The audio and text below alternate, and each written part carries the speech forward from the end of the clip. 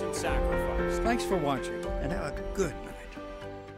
And finally on this Friday, after losing nearly everything, a couple moved from Michigan to open their dream diner in Walland. The reward was worth the risk. 10 News reporter Sean Franklin has their story. Hi guys, how was your sandwiches? Good? Good. There are dreams you have when you're asleep. We did not know we were going to take off like we did. And then there are dreams My husband gets here at 5 in the morning. We leave at 10 o'clock at night. you live.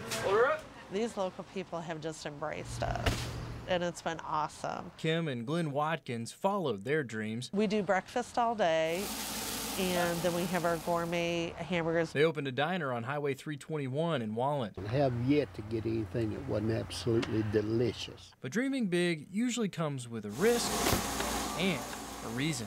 He was the love of our life. He was our only child. Blonde hair, blue eyes, who looked like a little surfer. 8-year-old Hayden inspired it all. He passed away a week before his 9th birthday, and probably the hardest thing that we'll ever go through in our lives. Hayden suffered from adrenoleukodystrophy, a rare hereditary disease that destroys a crucial part of the brain. Multiple bone marrow transplants weren't enough. He died in February of 2015. The very last thing that he has said to us in the hospital before he went into a 2-month coma, I was snoring, sleeping on the couch in his hospital room, and he started to giggle. And my husband got up and went over there to see what was going on and joined in on the fun. And he's like, "Daddy, we're going to catch that bear someday." So the diner was born. So when we found this place, it was just instantly my husband and I looked at each other and was like, oh my gosh, Snoring Bear Diner. Giving life to a dream, to remember a life lost too soon. In Walland, Sean Franklin, 10 News.